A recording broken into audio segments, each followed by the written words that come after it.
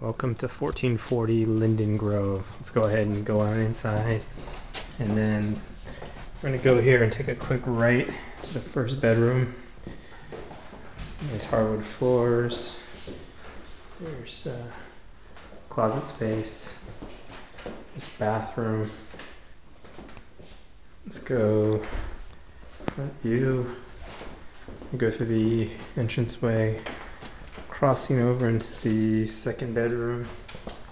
Very much the same, hardwood floors, fan, windows, built-in closet, bathroom number 2, and central heating and air. Bedroom number 3, again, very much the same.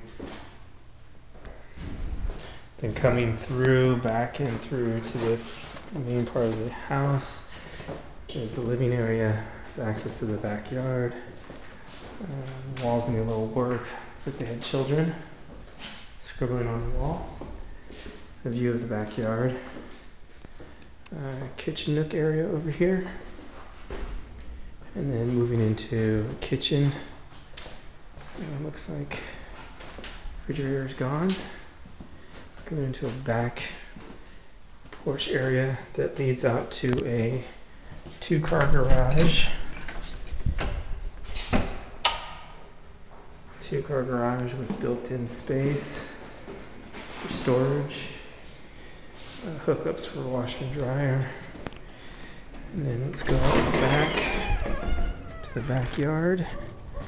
At least there's a storage area back there, but it's full of junk. And then backyard with a gazebo, and looks like the lawn needs a little care. Looks like that's brand new, and that pretty much is the house.